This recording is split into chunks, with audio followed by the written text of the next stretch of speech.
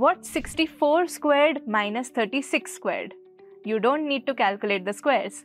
Simply find the product of 64 plus 36 and 64 minus 36. That's 100 times 28 or 2800.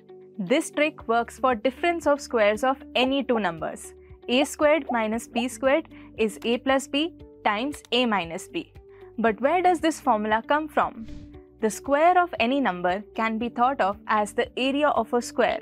For example, 3 squared is the area of a square with side 3 units.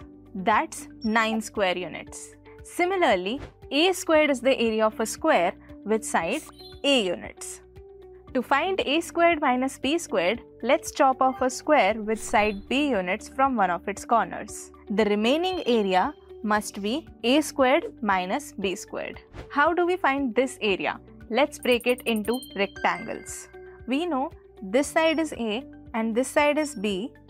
This total length was a and we subtracted this length b from it. So this side must be a minus b. Similarly, this side must also be a minus b.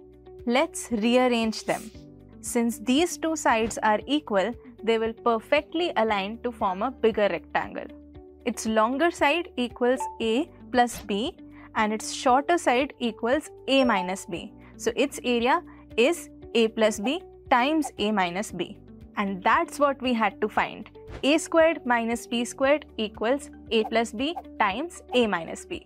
We can verify this identity by going the other way around as well. What's a plus b times a minus b? Using the distributive property, we can multiply the first bracket to a and then to minus b.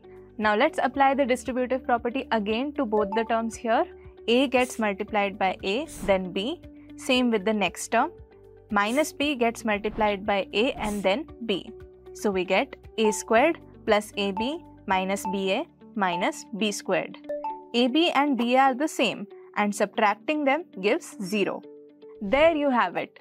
A plus b times a minus b equals a squared minus b squared.